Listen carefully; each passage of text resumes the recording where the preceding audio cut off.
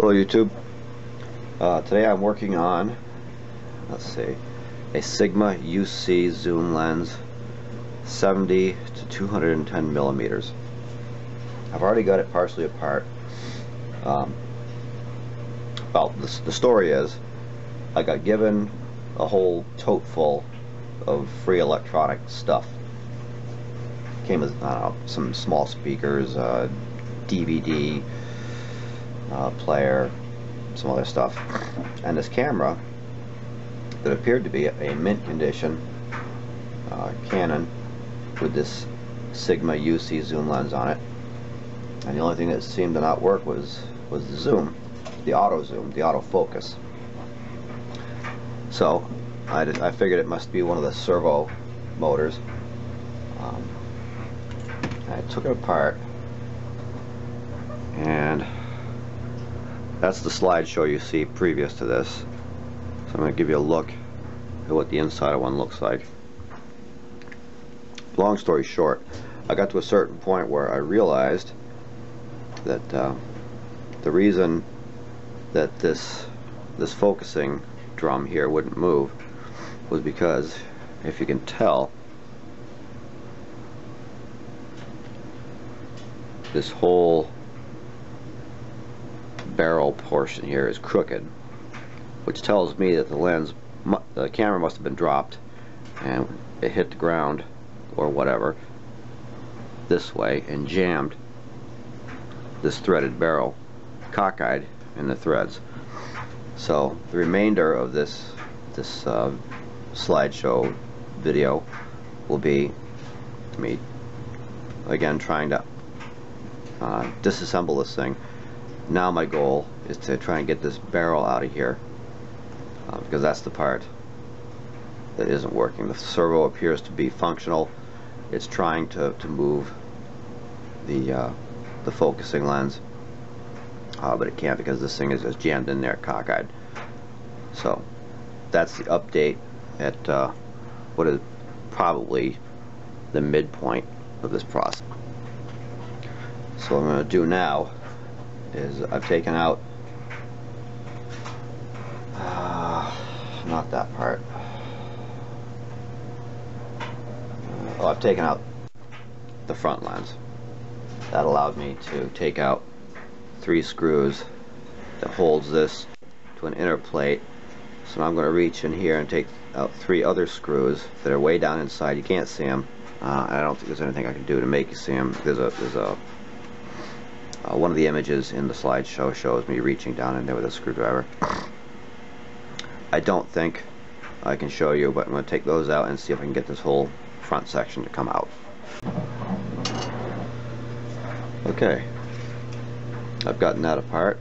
I've gotten this out and this out, and this, if you want to get this out, like I was saying before, you have to take out the 3 screws that are deep down inside here, and this kind of wiggles out. You can't separate this from the guts without disassembling even more, but you can wiggle it loose so that this will come out, because this holds the toothed gear on the inside, which is let's see, which corresponds with this shaft going down, which has the drive gear on it. And you'll see that you can't see the gear because it's hidden behind that metal span right there, and you have to wiggle this onto and behind the metal spans to get the gear or the rack and the pinion, I guess, the rack and the pinion to go together, and then you can reassemble it. Right now I'm focused on this, and now I don't know if you can or not, it's much more evident that this has been jammed cross thread. So that's my next step. Okay, so now I'm ready to reassemble this. I jammed, basically I took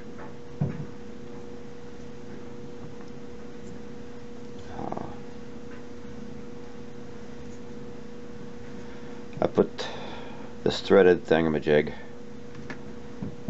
on the edge of something else, on the edge of another plastic piece I had, and jammed it from, I wanted to push it out this way because I have no idea if this is in focus or not, but I got it so it'll move.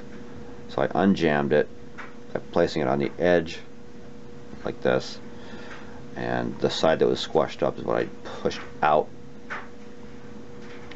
I laid this edge on the edge of a piece of plastic, and I used another piece of plastic to give it a tap with a hammer, and it fell right into place. So I'm going to go with that.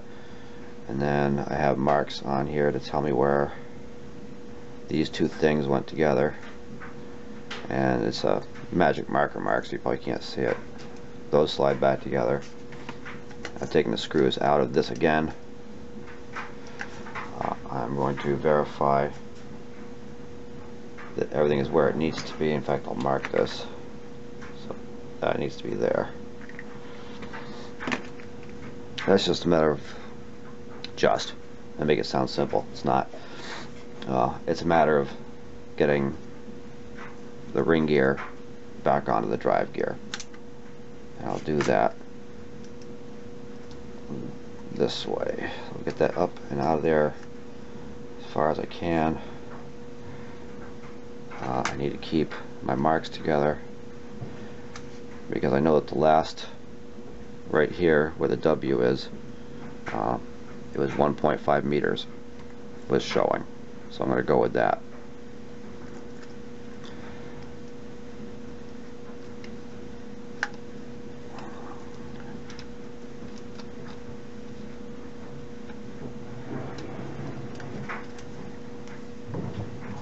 I know this is long and ponderous, but I wanted to show you how I actually did it.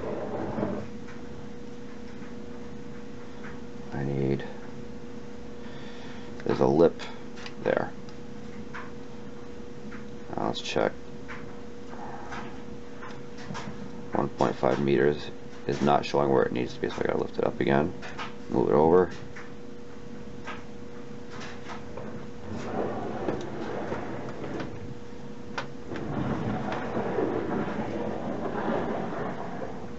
Okay, I'm gonna go with that because this just moved on me.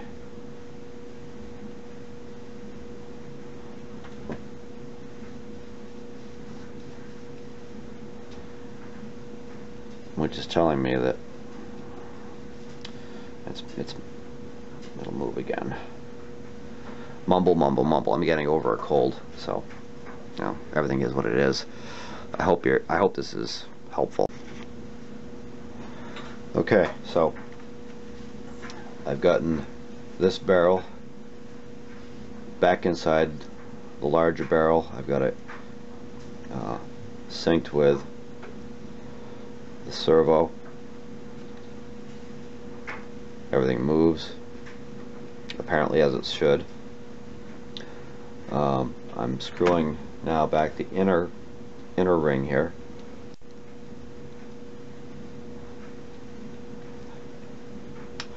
Now I have no idea if this thing is in focus or not, and I don't know how to fix it if it's not.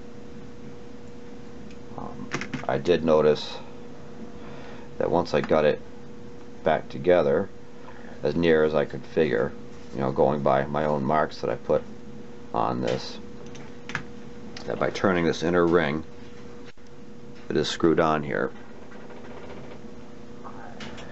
that I was able to reach in, turn that, and make my lines mark,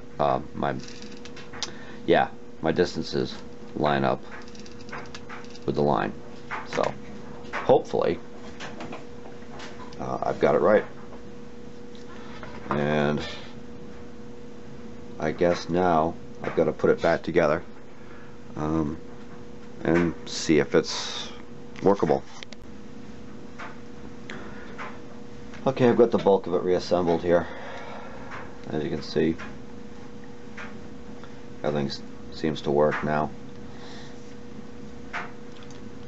in manual focus. I can focus it manually.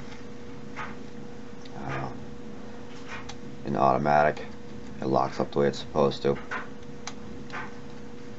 So I'm just going to go ahead and reassemble this, and I'll move right on to testing it when I get it reassembled.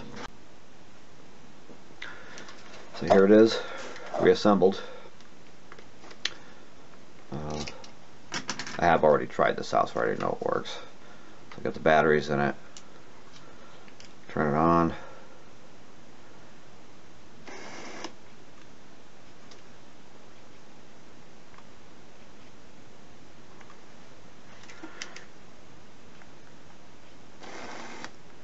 And it seems to